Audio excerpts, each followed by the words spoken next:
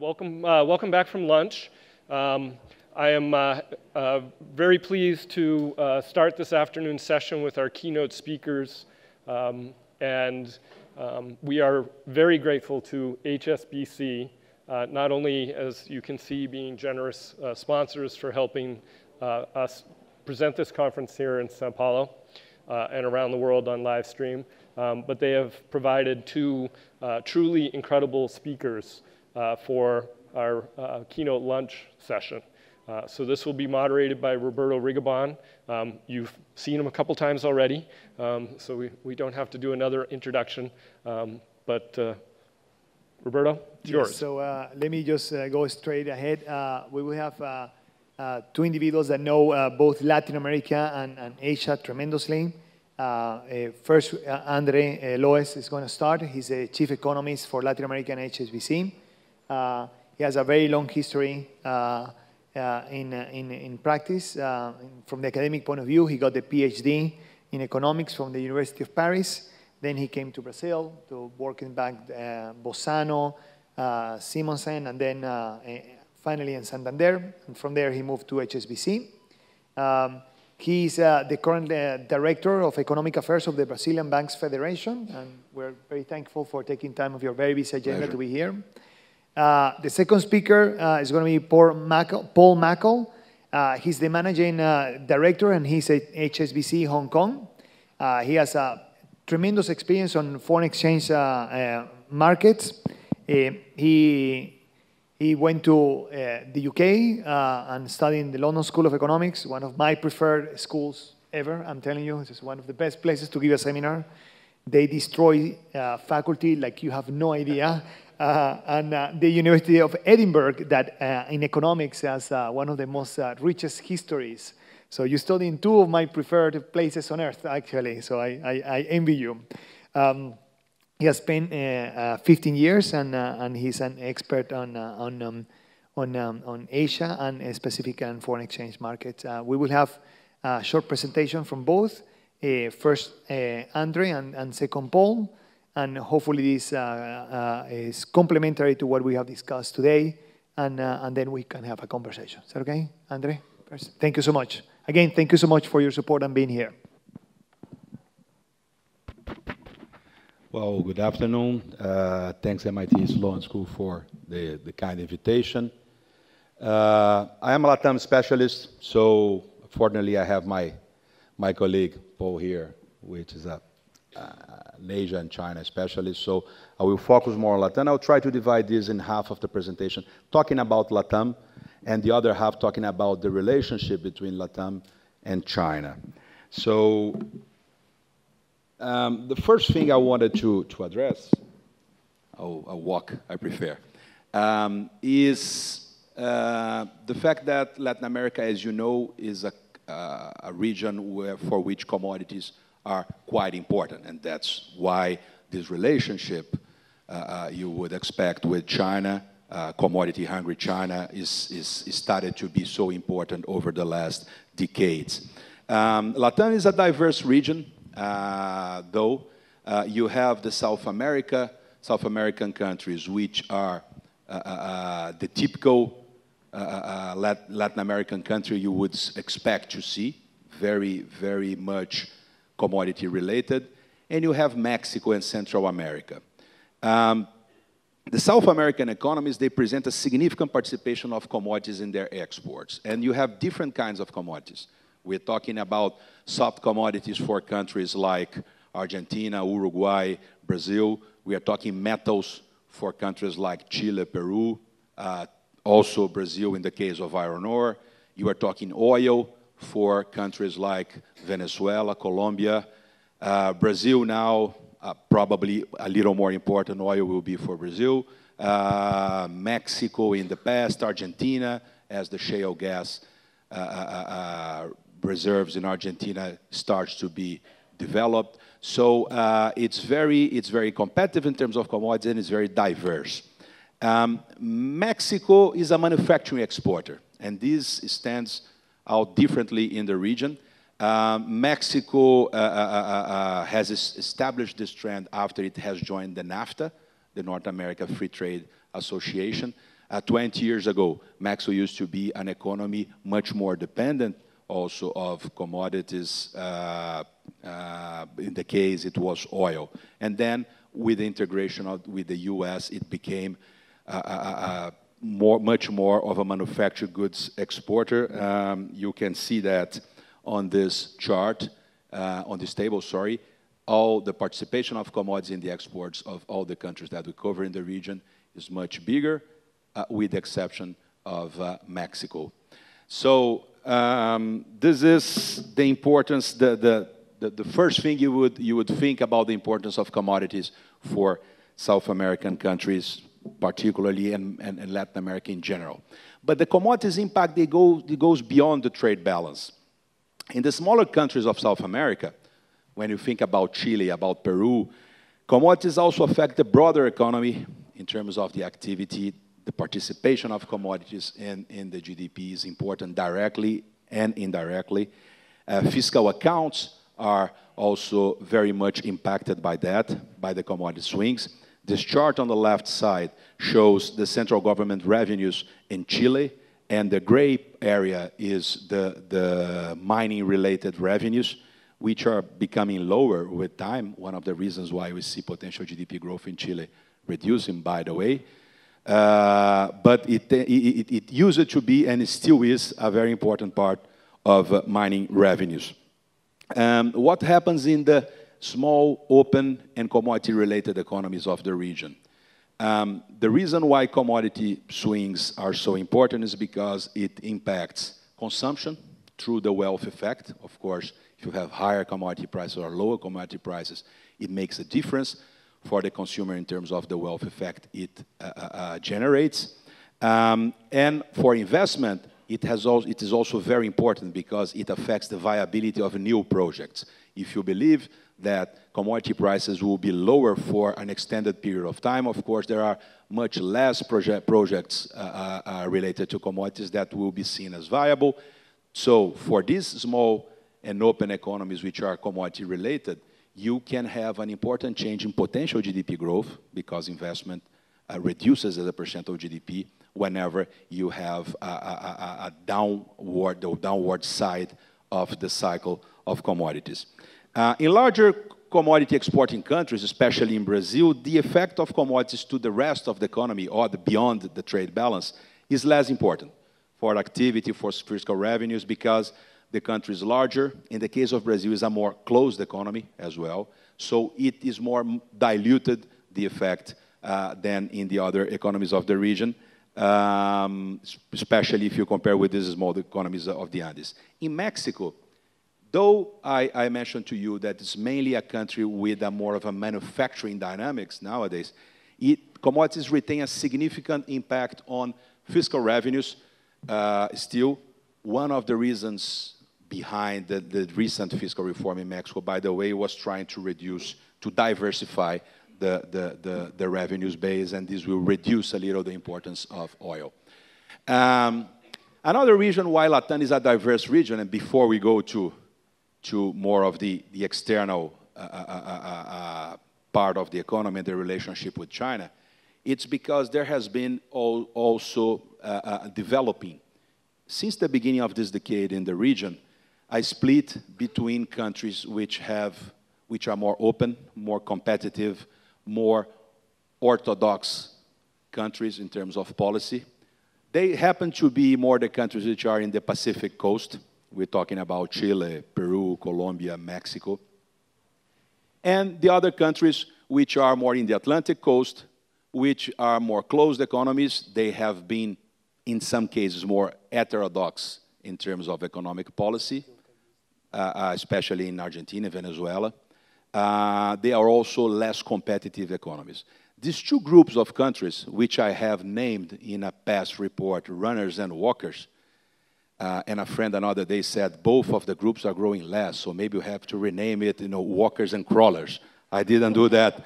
But in fact, when you look at the chart on your left side, you see that there has been a clear difference between the average growth of the countries in the Pacific coast in red and the countries of the Atlantic coast in black, which has developed since the beginning of the decade, and this is the gap.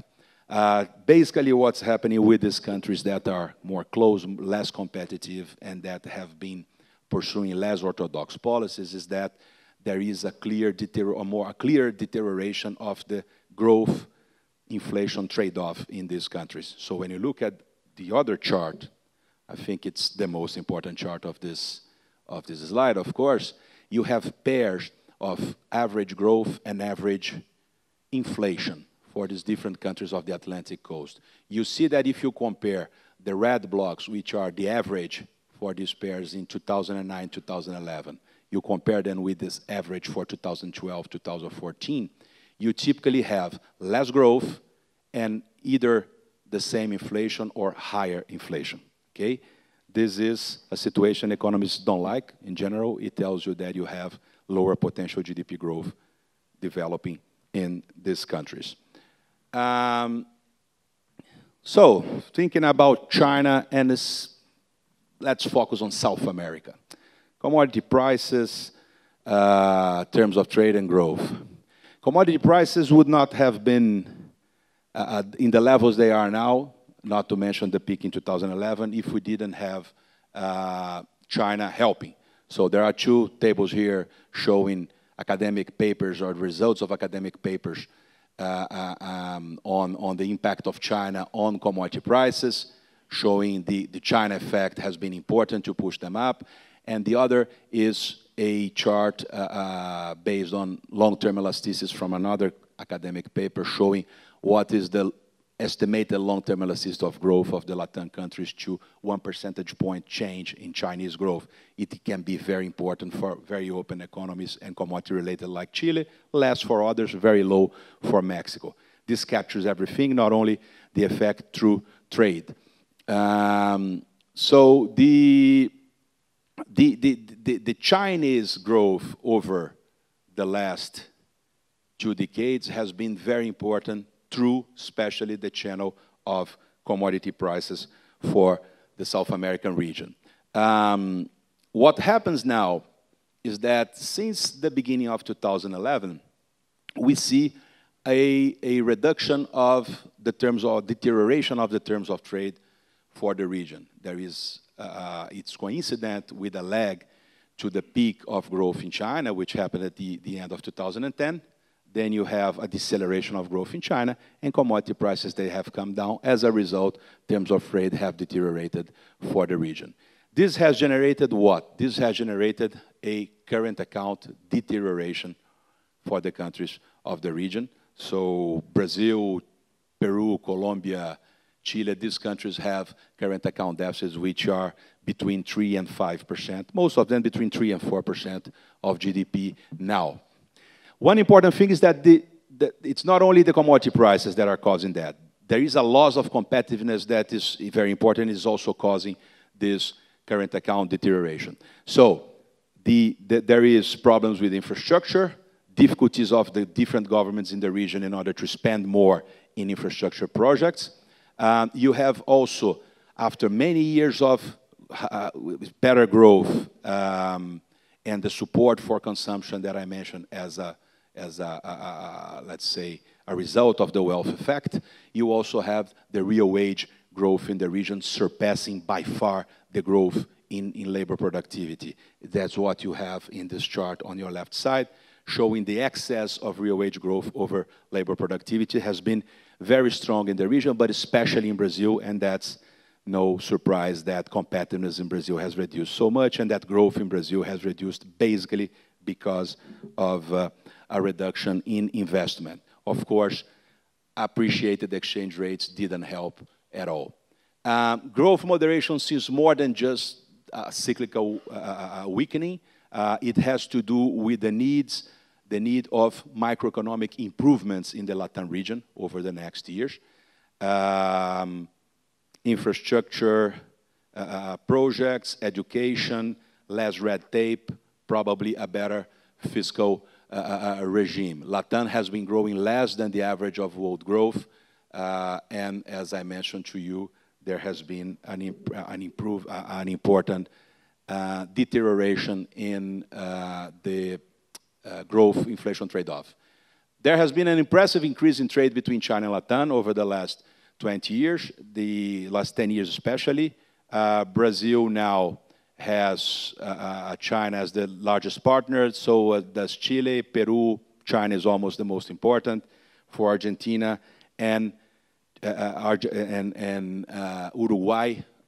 China is the most important non-Latin American partner. Brazil is the largest. So it has been a big improvement, especially if you look starting to 1995 and what happened up to 2013. It has been mostly in the expense of the US. Of course, Mexico, being a manufacturing exporter, has increased imports from China much more than the exports to China. So the bilateral trade balance between Mexico and China is not in favor of Mexico, to say the least. But what to expect in a context of lower commodity prices? One important thing is to notice that the increase in commodity exports to China has been both quantities and prices. So it's not that because prices are reducing, you will have a reduction in the share of China as a final destination of Latam exports. You have there the ratio of commodity prices has increased, but the total exports of these commodities over the last decade has increased even more. So there is a quantity effect, which is very important as well. Having said that, the pace of growth of exports to China should moderate, though the share should remain growing. So we have prices falling. What we expect in a trajectory of Latam exports to China over the next years is that you start to have the growth on this share on a much more modest pace than what we have seen in the past 10 years especially, or I would say in the past decade, from the beginning of the 2000s up to 2010, 2011. These are some simulations we do for the long term on the expected trajectory of Latam exports to China and the US. Basically, what are the assumptions we took here? We saw what was the pace of growth of exports to China over the last decade and divided by 2, because this is not sustainable, and kept the same for the US. Even with this reduction in the pace of expansion, we believe China will overtake the US as the most important destination for South American exports soon. Our calculation is for 2017. I published that like 1 year ago. When looking at the figures now, I believe that it could be even before that, maybe in 2016. And for Latin America as a whole, even considering the weight of Mexico and the importance of the US as a destination for Mexican exports, you probably will have the situation that China and the US will be more or less as important as a final destination for Latin American exports by 2030. So, though the pace of growth is not as spectacular as it was in the past decade, it will keep being a very important one, and China will keep growing its importance on trade. What will happen with the lower commodity prices? FX in the region has to weaken, and because you have worse current account results, this is in our forecasts for most countries. Latam may be able to diversify a little the exports to China, maybe being able to export South America, especially some industrial goods at some point, and to reduce a little the industrial goods imports from China if you have more competitiveness allowed by a more depreciated currency. Another very important change in the nature of the bilateral trade will be the growing importance of the renminbi-denominated trade, which Paul will take a part of his presentation to explain our view. Financial ties and FDI have also been very important in the relationship of China with the region. I would say that it started with the obvious thing, China trying to buy stakes in companies in the region in order to secure the supply of raw materials. It has evolved to a more diversified setting with also infrastructure. And lately, when you see the breakdown of confirmed investments in 2012 and 2013 for Brazil, for instance, you see sectors like financial sector increasing, automotive, and so on. So it's a natural diversification, which has happened with the other countries that started their internationalization, the internationalization of their companies also in past decades, the US, Europe. In the case of China and Latam, it has concentrated more for obvious reasons in commodities in the beginning. So I'll wrap up with this chart saying the following. There is an obvious symbiotic partnership between South America and China. Brazil is probably the most important country in this sense, on this commodity champion on one side and commodity hungry country on the other side. But it's more than that to come. The diversification of the relationship is already happening. For Latin America to be able to diversify more its exports, it has to solve its own limitations related to the lack of competitiveness, which is due to educational problems, sometimes red tape, and so on. I guess that the reforms that already started in some places in Mexico, some points in Colombia, tell me that in the next 10 years, the region will focus on that. And I wanted to have a last word on the relationship between Mexico and China. It has always been seen as a relationship of a lot of competition for the US market. But this was more in a moment where China had costs which have qualified it more as a competitor to Mexico. But China has grown so much, and of course, wages goes up. There is a trend of appreciation of the currency, which can change from time to time, but as a trend, a long-term trend, that's what we saw. To the point that the advantage that China used to have in terms of unit labor costs in dollars vis-a-vis Mexico has reduced a lot, with Mexico having a very important logistics advantage in exporting to the US. So my point is, Mexico may grow into a symbiotic partnership to China as well. Maybe not as symbiotic as with the commodity exporting countries, but a more diverse relationship where companies, Chinese companies, start to establish in Mexico in order to take advantage from this platform of production, which at this point starts to become as competitive as China or could grow more competitive than China on the relationship or in order to achieve the American market.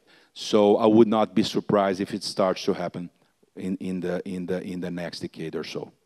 I'll leave it here and pass to my colleague Paul. Thank you for your attention. Thank you so much. Paul?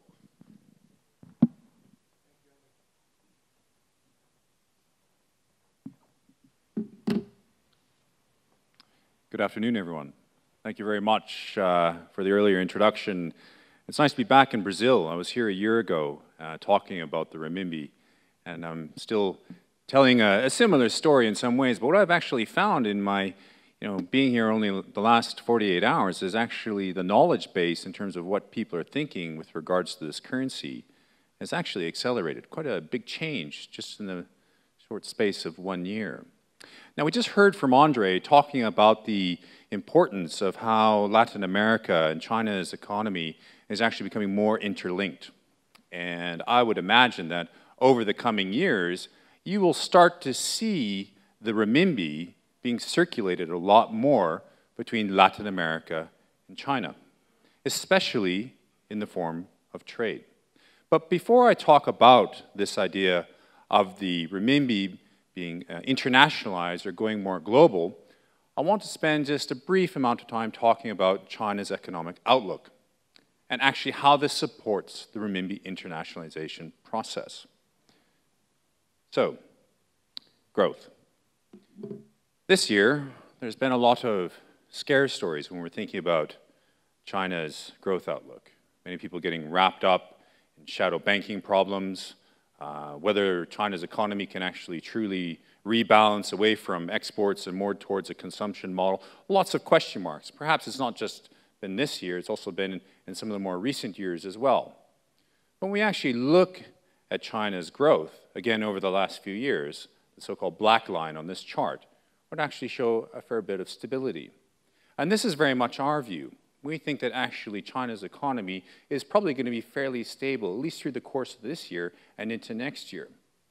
But that's quite important for my universe, because when you actually have this growth stability, it helps foster internationalization of the renminbi, if not a broader set of financial market reforms.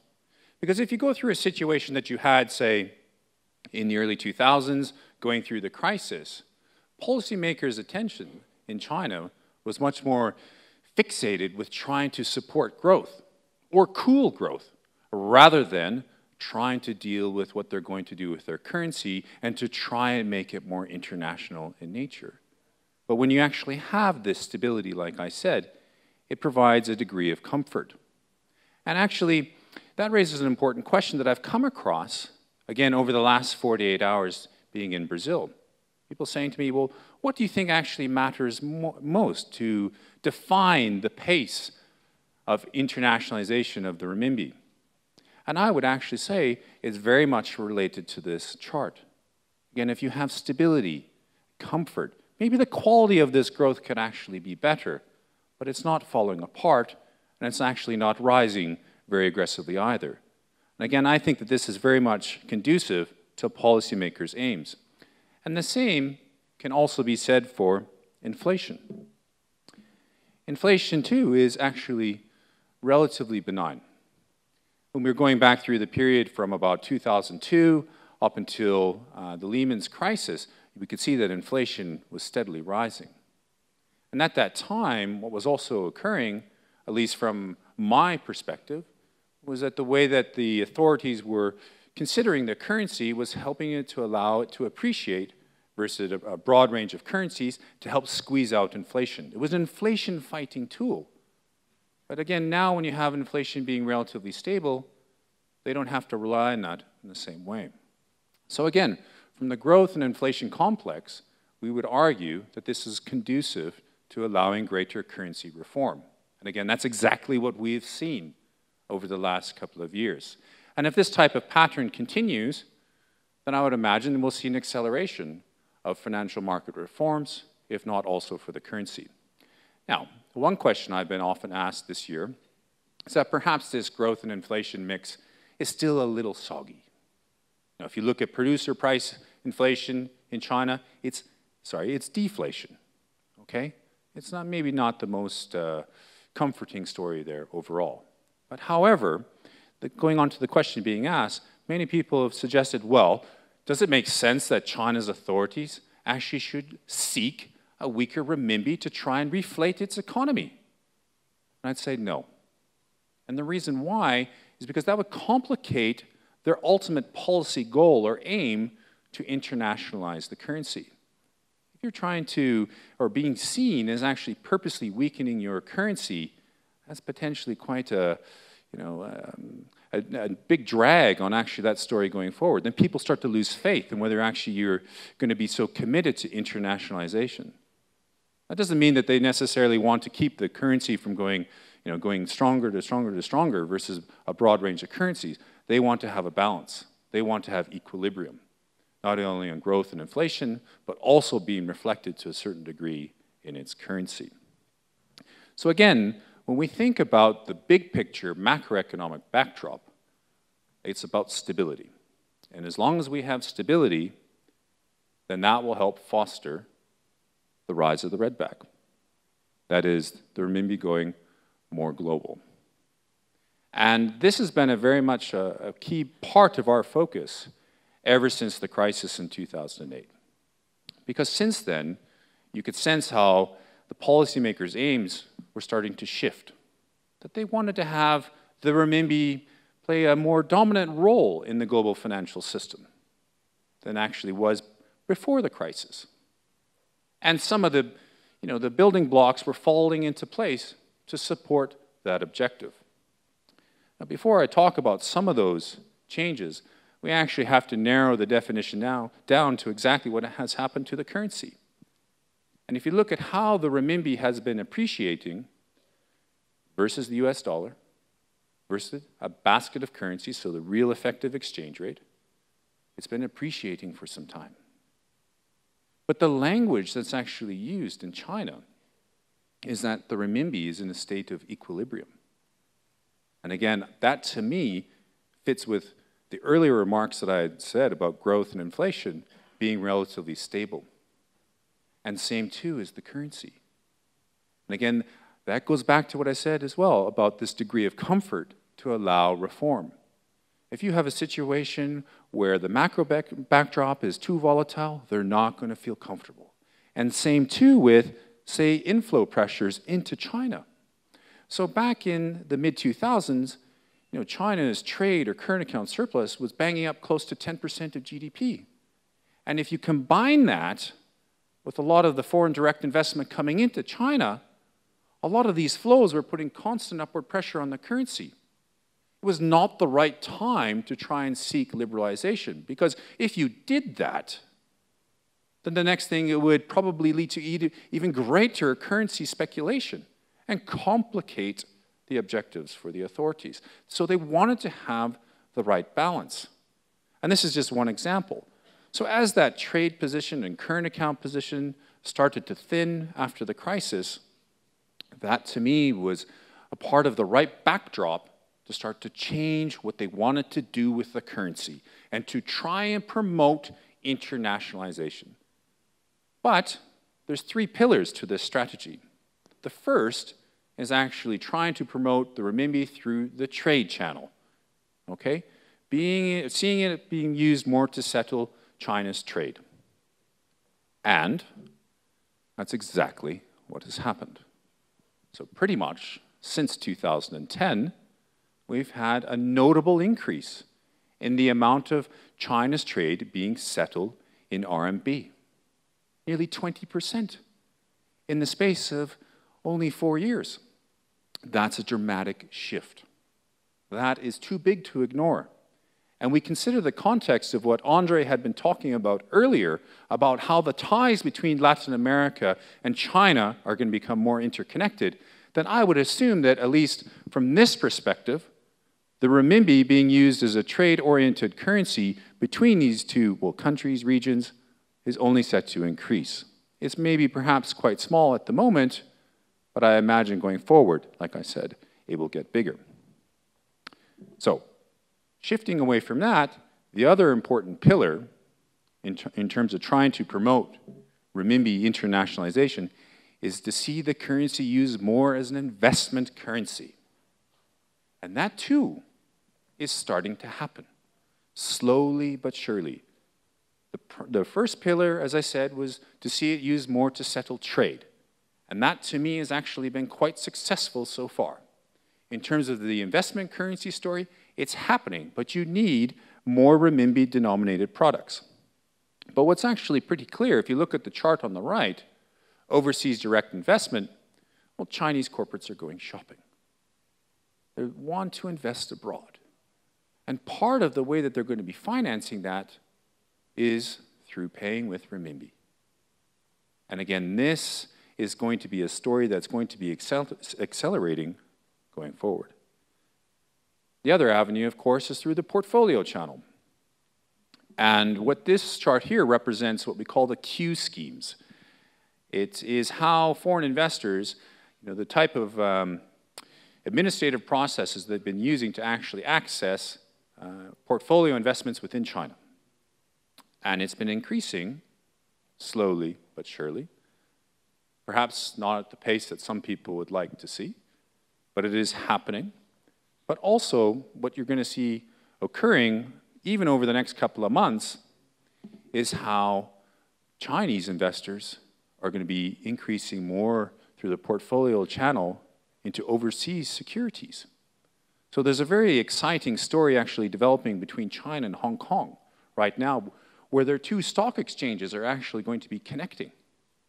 That is so that the mainland investors will be able to buy securities in Hong Kong, in the stock market, and vice versa.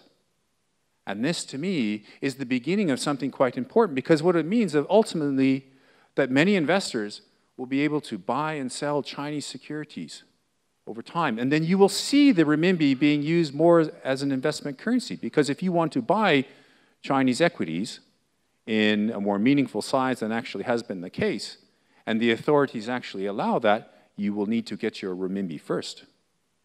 But then also, like I said, it's not about just encouraging inflow into China, it's also about encouraging outflow, where your Chinese investors will increasingly be allowed to tap global equity markets.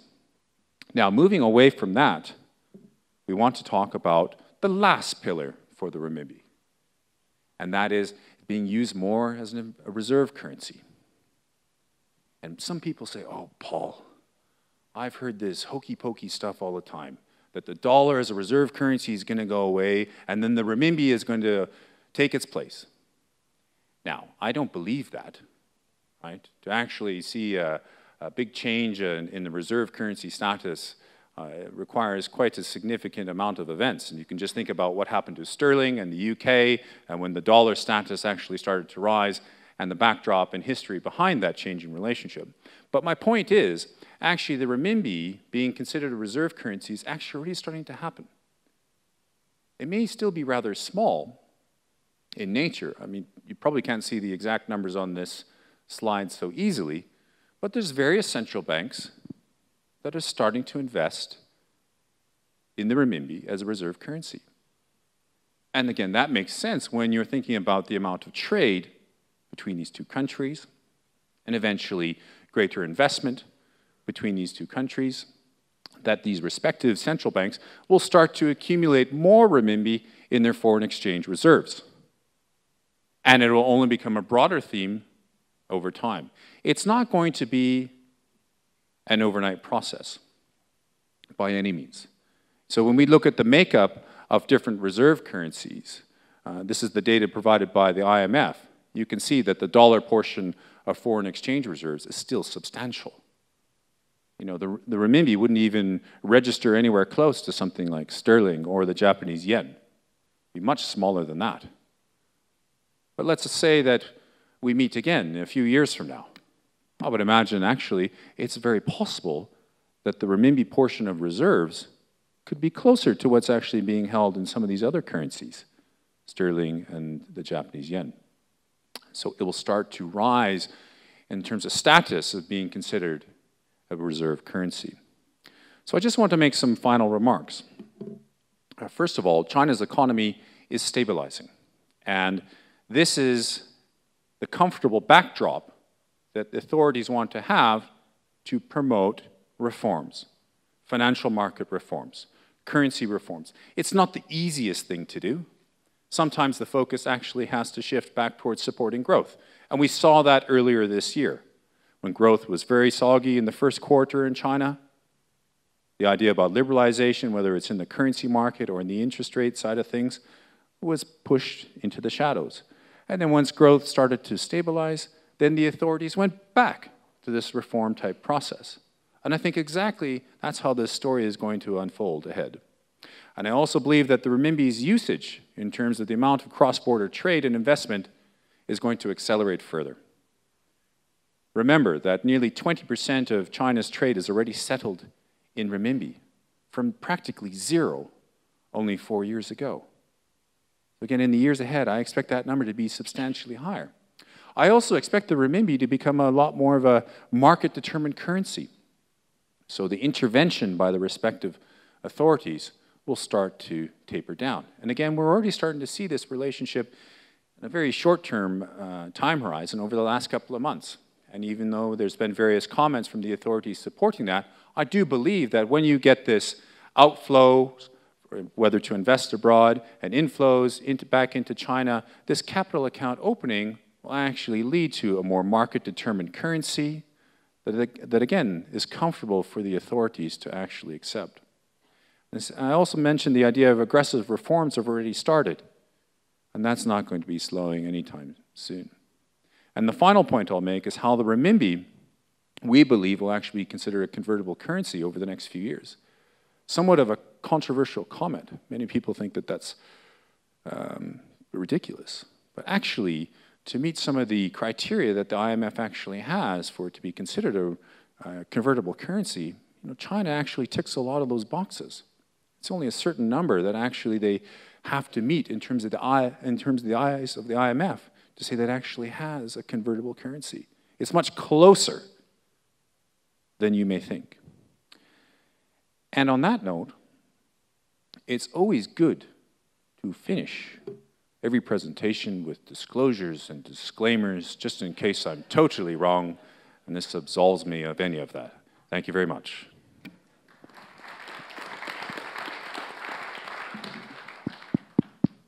I would like to say the same. Same disclaimer. Yes, I, as a faculty of MIT, I would like to say that I will also have to make a disclaimer. My opinions, their opinions do not reflect the opinions of HSBS, but my opinions do reflect the opinions of HSBS. So I thank you so much for the presentation. I want to ask you a couple of things. And first, André, what will you do differently in Brazil to prepare for the shocks that are heading ahead? So if you were named right now the Ministry of Finance, where will you put your efforts right now to prepare yourself for that? On fiscal consolidation, clearly. There has been, I would say, in the last 5 years, with some blips here and there, but a trend of fiscal deterioration, partially because of inadequate policies, other part because of the environment was not as positive as in the last decade. In the last decade, we had a more positive external environment. We also had some one-offs happening in Brazil as, let's say, the dividends of the macro stabilization. You had higher penetration of credit. You have an increase in the formalization of jobs. All these things, they help increase the taxation base. And these were enough. So you came from a lower level to an adequate level, and also it's not going to repeat.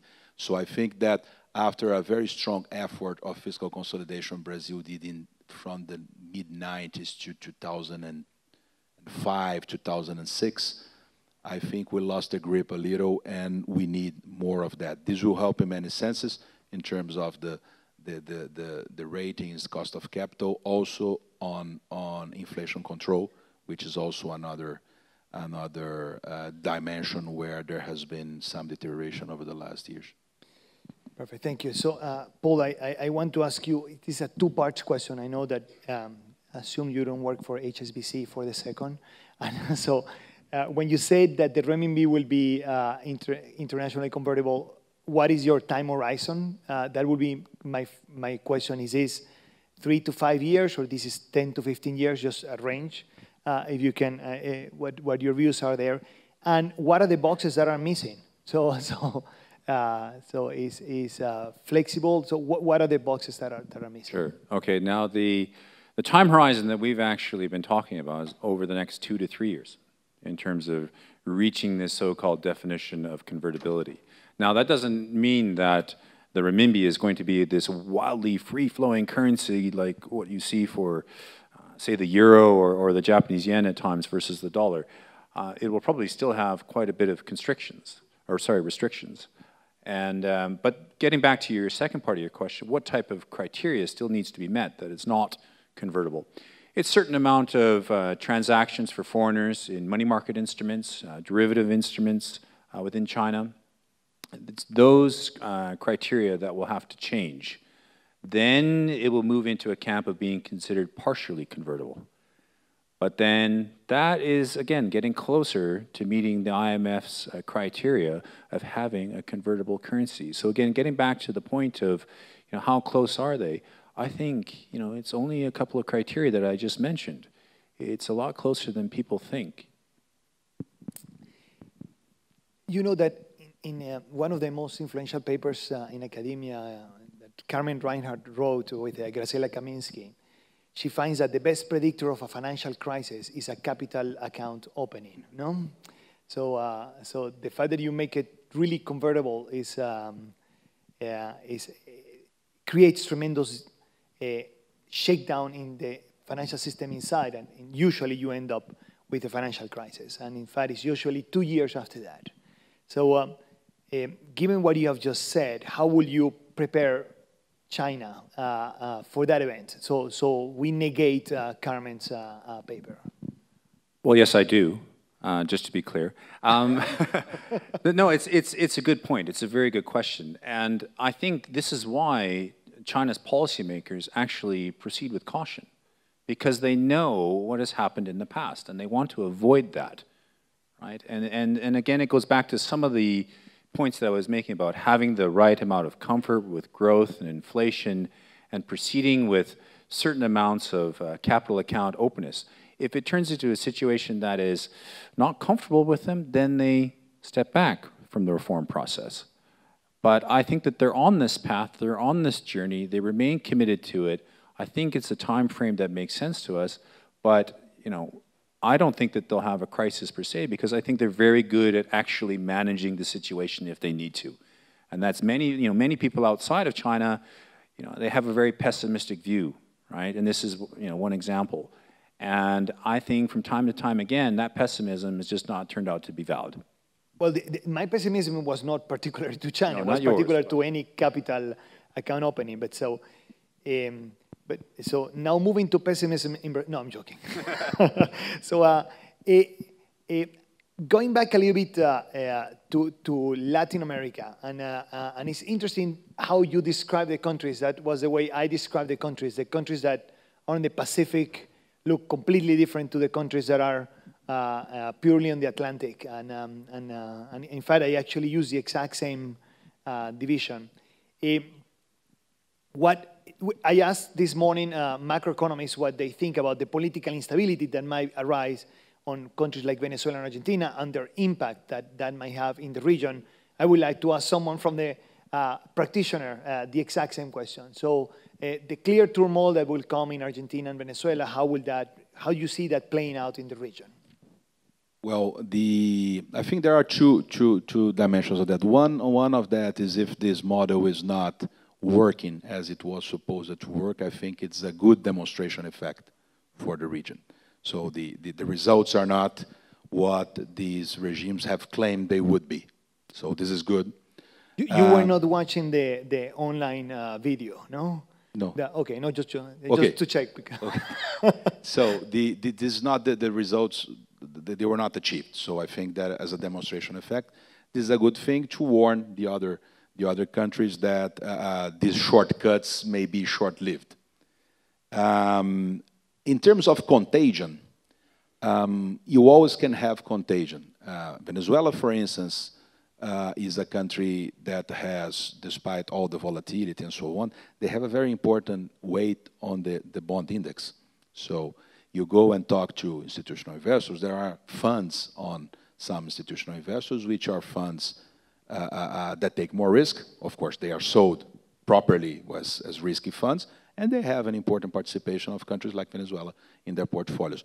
So if you have an aggravation of problems, and at some point people think there could be a credit event, you could have contagion. Of course, you have like classes, within the asset classes of markets. So it should not affect the best ones, but in a way, it has some effect. And you also have effects which are not through markets, but through the real economy. So what's happening in Argentina now with the problem with the discussion with the holdouts, this is affecting the economy. This affects Brazil directly. So part of the weakness of the GDP in the first half in Brazil can be attributed to an impact on the Brazilian industry, which has been material. So just to give you a figure, Argentina is the third largest destiny of Brazilian exports. China, US, and Argentina, 8% of total exports go to Argentina.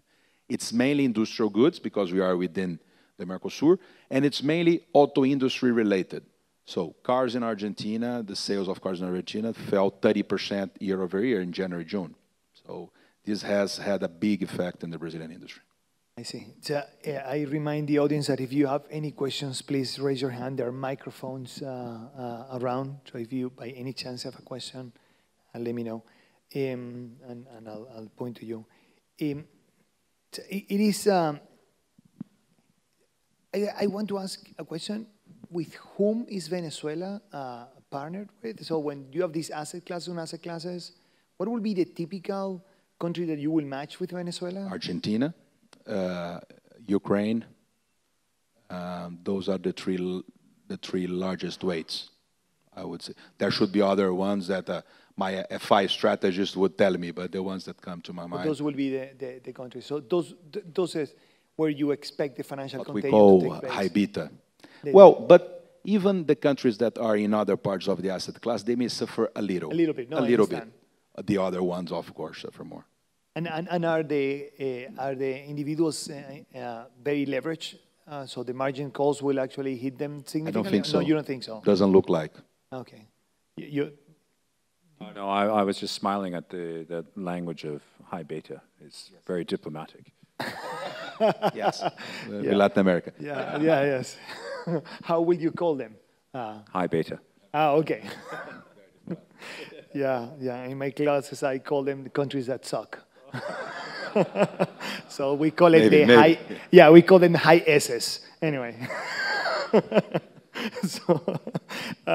So let me see if there's any question from the audience.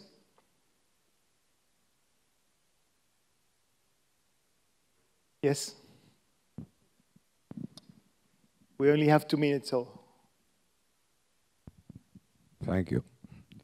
In relation with the free trade zones in Shanghai, what do you think about the role of the free trade zones in relation with the renminbi currency possibility? It's an incredibly significant development. So basically what's happening is that within this part of Shanghai, the so-called Shanghai Free Trade Zone, the renminbi will circulate as a convertible currency within that zone. And essentially it will function and move like a free floating renminbi, that what we actually see in the offshore market. So it's very, very significant. Now it's starting in a very small part of China, and that's the typical story when you're so-called working with a pilot scheme. And then when the authorities start to feel comfortable with it, then they start to roll it out to other cities or expand it in Shanghai.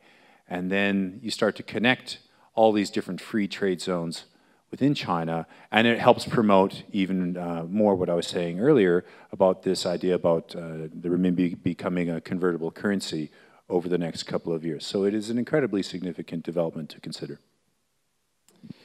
Good. Thank you so much. We have run out of time, and I want to thank both of you, André and Paul, for coming, and HSBC for the tremendous support that you have given us to this conference. Thank you so much for your time. I know you are very busy, so we really appreciate you coming here, and please let's thank our speakers. Thank you so much. Thank you. Thank you very much.